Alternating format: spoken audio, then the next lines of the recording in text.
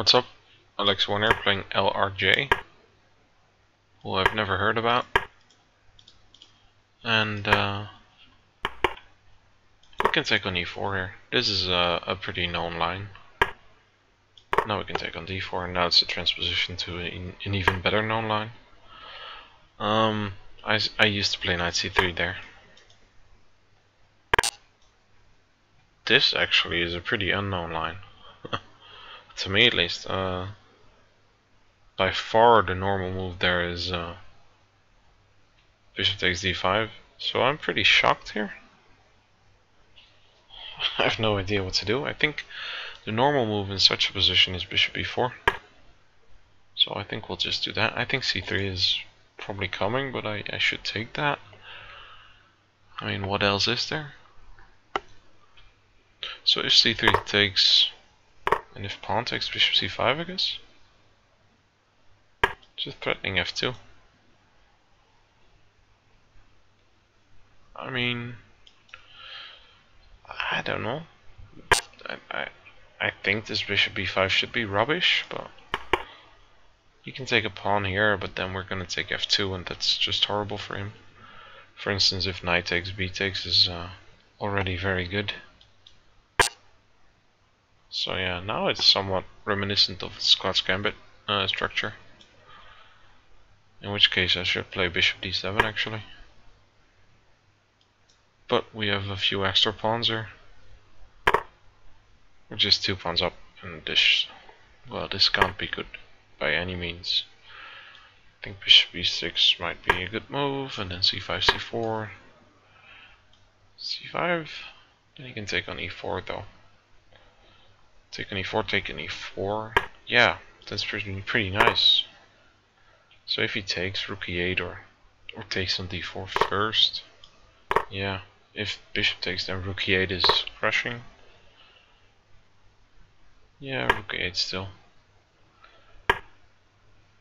Maybe even bishop f5 now.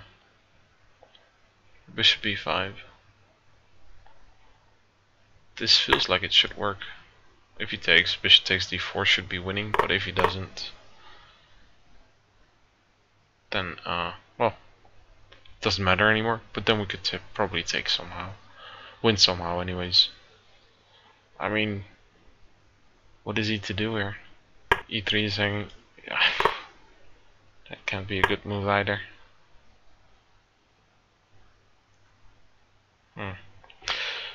I said that, and then this is pretty annoying.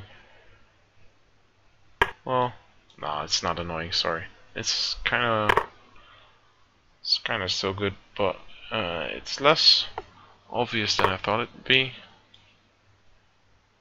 How is that ever working? I mean, I can go something like that, and I win a2. But yeah, like I said, this is less easy than I hoped it'd be.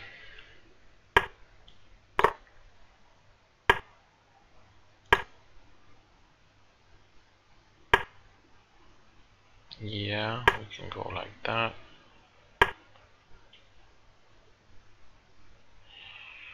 And what now? How to continue here?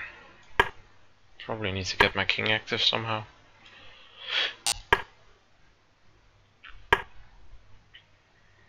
Okay, now it's time. Can we go like that? Or like this? I mean, there are some mate threats here, I guess. The king is going to f3, and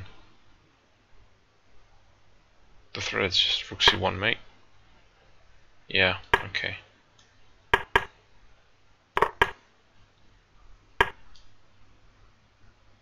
Well, I don't mind which is better. We're just winning g1 now. Whew. So yeah, less clear than I hoped, but at least a win still, so that's nice. He's in the examen, so I'll just make my own game. So yeah, we can check this out now. So it is kind of, let me just first off, let me show you what the Scotch Gambit is. So that's like this.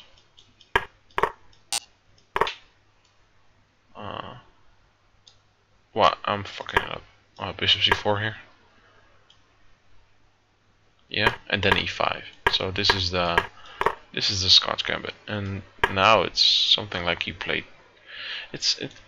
We got a position where it looked like he played c3 here, and we've won this e5 pawn.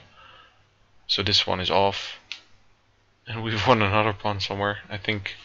So you could strike this e5 pawn, and you could strike this b2 pawn. I think we have somewhat of the same position as in the game. So we'll check that later. It's something like this.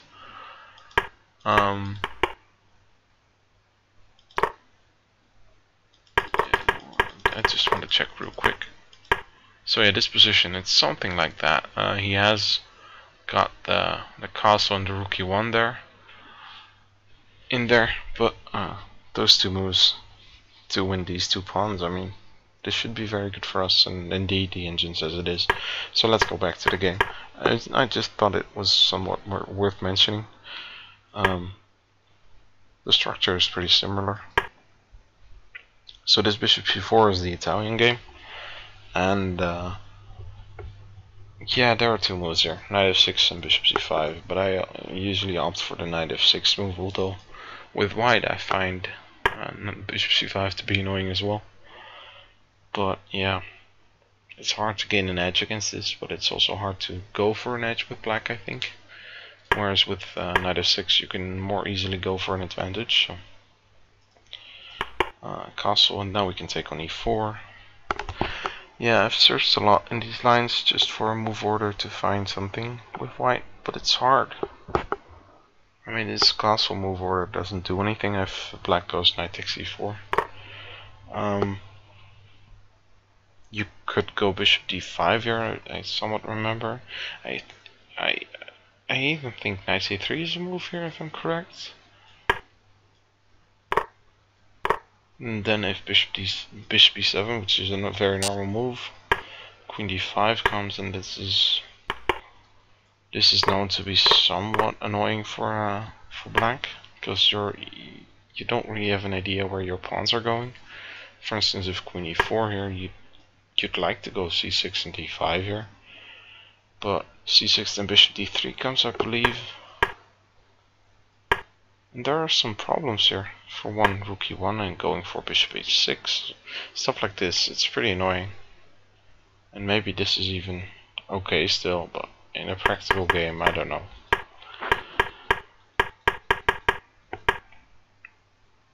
But I think you have to go h6 somewhere, maybe even here. I think that was one of the recommendations. I can't quite remember, but I know that one of the ideas of castle here is knight c3. So yeah, there's that. d4 is definitely a move, but this just transposes into well, into d4 here. This is the same, and also even like this. This is also the same move order. So if you want to same position, I mean, not the same move order for sure. If you want to look at this these lines with white or black, it's important that you know all these move orders and all the differences they entail. So maybe this guy just messed up his move order and thought he was in the Scots Gambit, which I showed at the very beginning of the analysis. Because then if d5 you want to go bishop e5, or maybe he just didn't know that he could take here on d5. That's also a possibility. Like I said during the game, by the way, I used to play knight c3 here, which is actually very fun. If they take with the pawn, that is. Then you can take there, and this is just a total mess. Makes for a fun game. But yeah, no one ever plays that, strangely enough. This rook e1 is by far the normal choice, and d5. This is known to be a very drawish line. You could go queen h5, knight takes, and then bishop d6 I think is the draw. And then queen d5, c3. This is known to be just a draw. castle, knight takes, queen takes, pawn takes, and this is just opposite colored bishops, similar structure, easy draw.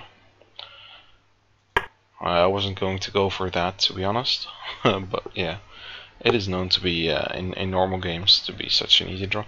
There is one way of continuing, which is, so yeah, this queen h5 has a lot of merit, but there's also, for white, I think queen a5 is the main idea here.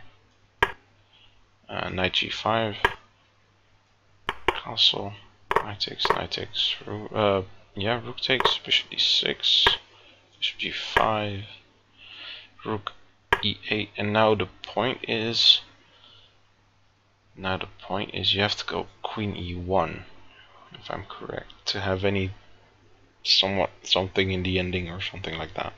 So if you go queen e2, he could go king d7, and if rook e1, which seems like a normal move, you have queen takes e1 with an easy draw, even somewhat better for black. So to avoid that, you have to go queen e1 here. But I mean, this is also still very easily to draw. To be honest, I heard this from an IM once, who said like this is somewhat better for white, but I just don't see it.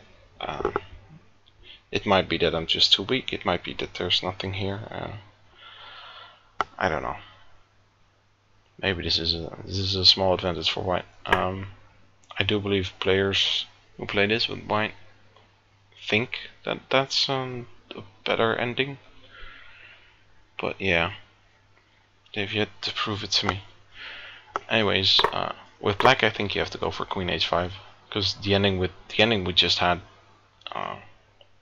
there's just nothing for black to do. Black is just playing to draw. There's no win.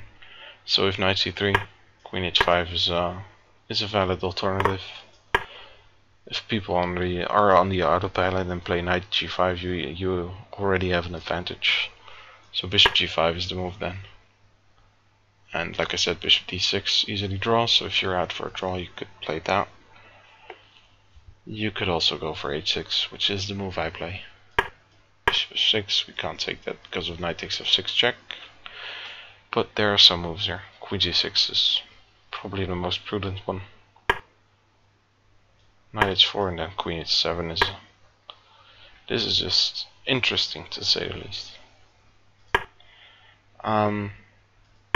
But instead he went for the crazy bishop b5, and it's kind of shocking, such a move. I mean, knight takes d4 is coming, and f3 is coming next, so I think bishop b4 is definitely a very precise move, because we want to it kind of messes white up, because we want to just cancel quickly, and if he goes c3, then we have some pressure along this diagonal with bishop c5 like we had in the game. So I think a move like bishop d2 is probably better, and if we take here, which I wasn't going to do, I was going for bishop c5 actually, because then there's no more knight takes d4. Like if I go bishop c5 here, he can just take still on d4. Seems to be very good for us still, but yeah. I don't yet see why. I think castle and we're fine, but yeah, somewhat like in the game as well, because the knight went to d4 there as well. But yeah, I could go b4 here though. I don't know. We're definitely more than okay here, definitely. But I think bishop b2 is a much better alternative than c3, because now bishop c5 does make more sense. And this castle is just so easy. For instance, now there are some queen f6 threats, and you can take here, but there's a nice maiden too now. Suffocation. I don't know how that's called in English actually. But yeah, it's a very standard mate.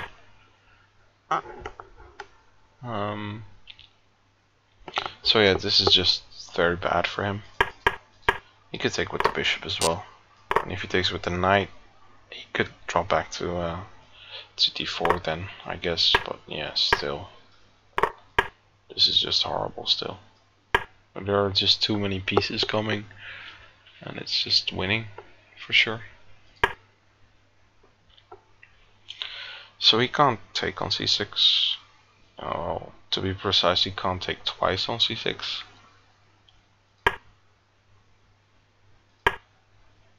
And I was treating this like a messed up Scotch Gambit, and in that variation you just have to go bishop d7 and just white has to take on c6 sometime, and which he did. And then you normally drop back to b6, play c5, c4, and then you're fine. That's the main gist of it. But now it gets interesting. The c5 might be objectively worse than knight d6, but I just like the move. It just opens up files and diagonals and stuff like that. So because now if he takes, for instance, with the bishop, which seems like the more natural move, then rook e8 just wins outright, because he can't defend the rook there. Well, he can, but then we can take his queen. So he has to take with the pawn, which he did, and then there are just so many tricks here, all revolving around this pawn, I guess. Queen d3 is, well, it just makes it so much easier. Yeah, I was deciding between which diagonal to go, but I think it's just so much easier now. There are already some tricks revolving around rook takes e3. So for instance, queen d2, we could probably take here and then take on e3, or take on e3 immediately is probably even better. Oh yeah, then bishop takes, yeah, for sure. Now queen takes, and it's just I'm attacking e3, I'm attacking a1, I'm threatening bishop takes b1, I'm threatening queen takes d2. There are just so many threats, and there's no defense here. So he took, yeah, and I kind of blew it. I had to go rook takes d3 here. I went bishop takes d4, which is definitely worse than just taking on e3. And it's a shame, because it would be a fitting way to end this game. I mean, there's no point of continuing here. There is one nice trick here, for instance. If queen f2, check, and then bishop d4, and just exploiting the fact that this one is underdeveloped and this one is underdeveloped. So we're winning another piece here. And he had to go for something like that, because I'm threatening queen takes e3 and queen g1 mate. This knight can't move, for instance. Now we're taking the knight. There are just, well, also we can just take on a1 and then take on e3. But, I mean, there are just too many threats to handle here. I think rook f1 is probably best of the worst, but because we could fall for something like this and mate. But we could go for bishop takes d4 here. And now there's no more mate, and we're threatening all kinds of stuff. For one being bishop takes a1. So yeah, rook takes e3 is so much clearer. e3. Instead we took on d4, which is a shame. I totally missed this move, but to be honest, I missed rook takes e3 in that particular at that particular time. But yeah, it happens, you know. Sucks, but it happens. And this move I kinda missed. Bishop takes e1. I wasn't willing to do this. Although it kinda makes sense, because we're going to mate him. I do think this gives him a lot of practical chances. Him having a queen and all. I think I'd just like to get into an ending with 2 pawns up. Which we are here. This should be easier. Although the engine says this is objectively worse, I think this is practically just better. But yeah. h5 is a nice move because we're winning a2 back. I didn't see this bishop takes a7 at all, but somewhat lucky. And I was hoping for something like this because then we'd win easily. It's a this, but no such luck. And it's still somewhat hard to win this if he just, well, passes, but he can't really pass, that's the point. We're gonna go for like bishop e5, king f5, king e4, and just hold. But this move is pretty ugly, because now we can just drop in, and it's just so hard to defend against this rook c1. The Indian likes h4, but yeah, this seems normal, but bishop d4, and just a win. And now we just resign, because yeah, it's an obvious resign here. We are just gonna take this, just run with the pawn. So yeah, pretty sweet game. We get the win, so that's nice. I hope you guys enjoyed, and I'll see you guys next time. Bye bye.